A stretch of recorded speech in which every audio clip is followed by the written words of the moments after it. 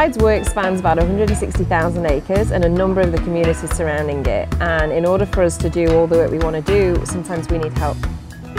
We don't have the manpower and the resources to get out and do this research and monitoring ourselves, so when we make partnerships with people like EPI, it allows us to do these whole monitoring programs that we wouldn't be able to do otherwise.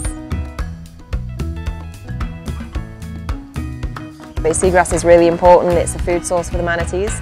So we did a survey, it was some transects we laid out, and we were counting things like percentage cover and biomass within a number of quadrats along those transects.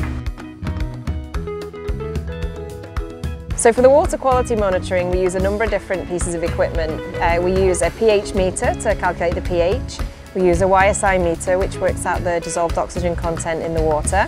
We use what we call a Secchi disc, which works out the turbidity of the water, so how clear it is, how easy it is to see, and what the sediment is like in the water. And finally, we use a refractometer, which shows us the salinity of the water. So this morning we did a manatee survey. So we go around in the boat and we're basically looking for different signs of manatees, whether it's evidence of feeding or whether it's the little mud plumes that they send up to the surface. We also see them, coming out to breathe and things like that. So we were looking for manatees this morning. Local communities are at the heart of conservation. They're the people that rely on these resources, and they're the ones that really see the true value in it.